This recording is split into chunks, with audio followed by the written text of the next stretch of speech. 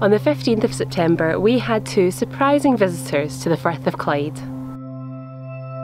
Northern bottlenose whales.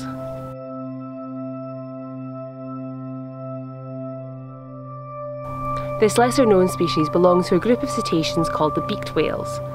They're normally a shy and elusive group of animals, spending most of their lives out at sea and diving to incredible depths. The northern bottlenose whale is known to dive as deep as 1,400 metres to feed on squid. That's 1.5 kilometres underwater.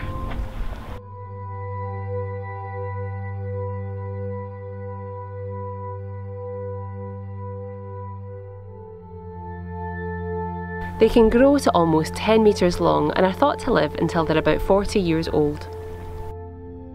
Like most cetaceans, they're also a social animal and tend to be found in groups of 4 to 10 individuals.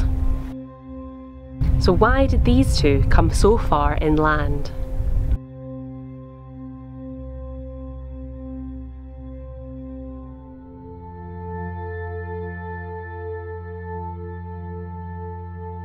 Beaked whales are very sensitive to the sound in our oceans, and humans are adding a staggering amount of unnatural noise to their world.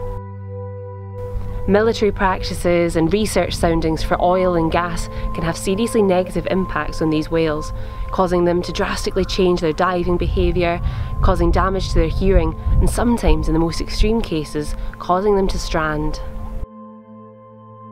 It's almost like someone blowing a foghorn directly into your ear. Whilst we don't know exactly what has caused these whales to come so far inshore, it's definitely a bittersweet sighting. The most important thing to remember is if you ever see a cetacean acting strangely, is to keep your distance and to call the British Divers Marine Life Rescue.